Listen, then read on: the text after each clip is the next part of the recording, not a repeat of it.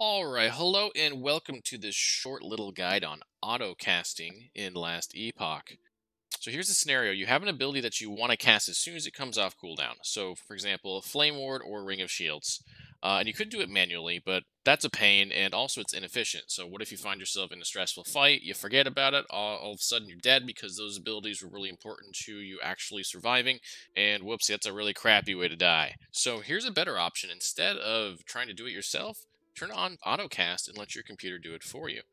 AutoCast is completely legitimate. The devs have already approved its use, so there's no need to worry that you're breaking the rules and you might get banned. You're totally fine to use AutoCast. We're all doing it. We're all streaming it. There's no issue at all. So here's how to AutoCast. We're going to go into our settings and we're going to choose Input. And from here, we're going to look for the abilities key bindings that are correlated to the actual abilities on our bar. So 1, 2, 3, and 4.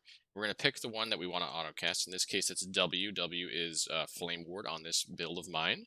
And I want to go over to the opposite side here where it's blank. This is an alternative button, an alternative key binding we can use.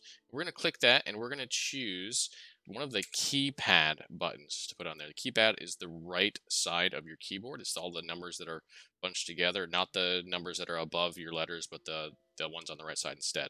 We're going to click that. In this case, I'm going to choose 2. You can choose any number you want. I'm going to choose 2. And we're good from there. We're going to go ahead and press done. And now we can actually autocast. So to autocast, what we're going to do is that number 2 that we picked, which corresponds to Flame Ward. I'm going to press and hold that. You see it casted Flame Ward at the same time. And while I'm holding 2, I'm also going to press number lock. And then really for anything that you would rather not have to deal with yourself, that you rather to just cast itself as soon as it's ready.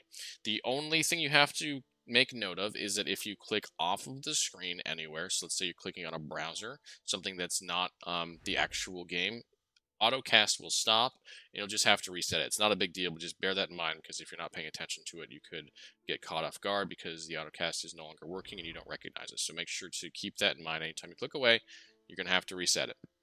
Now you know everything you need to AutoCast. You are good to go. Thanks for watching.